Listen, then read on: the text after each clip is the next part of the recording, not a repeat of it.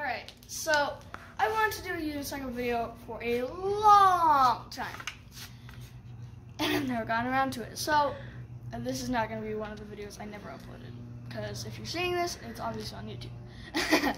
So I'm going to be giving you some tips how to unicycle. But anyway, let's get to it. Okay. Alright, so my first tip is always have safety gear. I know you probably think, oh yeah, I need safety gear. You might not think to have wrist guards. Wrist guards are probably more important than a helmet in this case. But I don't know.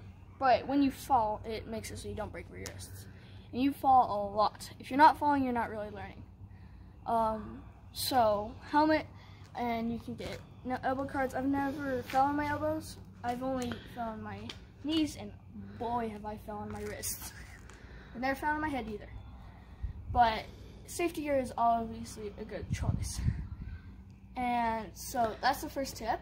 The next tip is, I don't know about this. You might want to try it, but I kind of wanted to learn how to mount my unicycle, like self-mount like this first.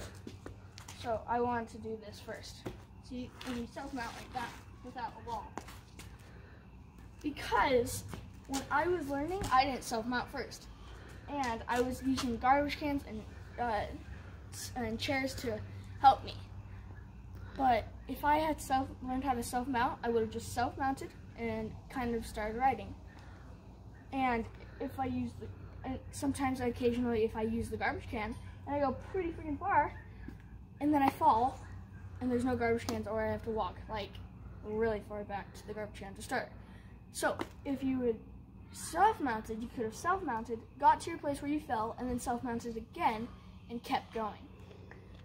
That, I think I wish I kind of done. That is optional, like most things with unicycling. And that was tip number 2. The third tip is, don't hesitate to keep going. If you have safety gear like wrist guards and helmet and all those little trinkets that I told you before, why aren't you moving? If you start here, come here. If you start off on a wall and you're sitting here and you're like, all right, I'm gonna do this, and this is what you're thinking in my brain, what I was thinking. I'm like, all right, I'm gonna do this, I'm gonna go boom. And then you go, but some people feel like, and then they don't move, and then they don't get that momentum and can't keep going. So what I should have done was I just needed to keep going if I had all that freaking safety gear. So when you start, just book it, like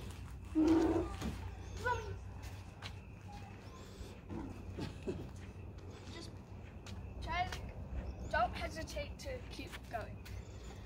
And that was tip number 3. Also, I watched a ton of YouTube videos on how to unicycle in my beginning. None of them really helped me. So this, it's mostly completely optional. If you find a way that helps you the best, use it. I don't care if you listen to me. But how I do it is I use my left foot. It's not the foot I kick with. And that's how I get up.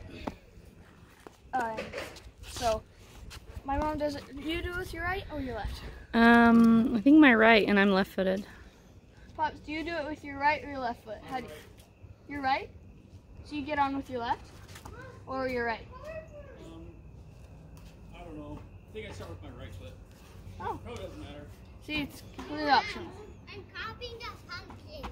So yeah, those are my few tips. And Mommy, I'm hungry. also, you don't want to get a brand that kind Just of a sucks. minute. You kind of want to get a unicycle that's over $100, or get one on KSL or Facebook Marketplace or something like that. So for less, that's where I got mine. I got one on Amazon for 70 bucks, and it sucked.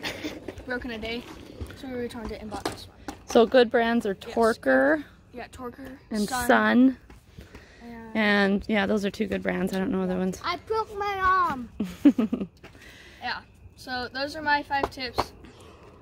Thanks for watching. Well, let's see your skills now. Oh, right. Yeah. Alright. So, 6th tip. Anyway, it's how kind of to mount. The basic idea is you do the same foot that you like to mount with. And, oh, I didn't tell you guys this, but how I start is it's almost to the bottom. So then when I put my foot on it and push it underneath me, and then I can go.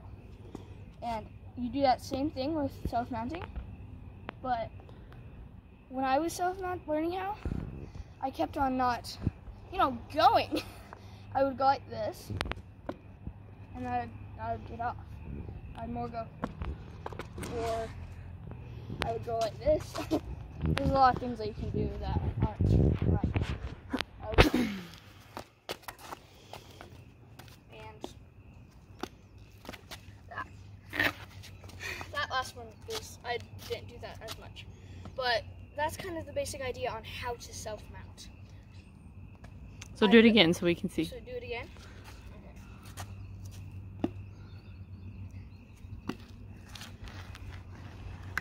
And then you just go.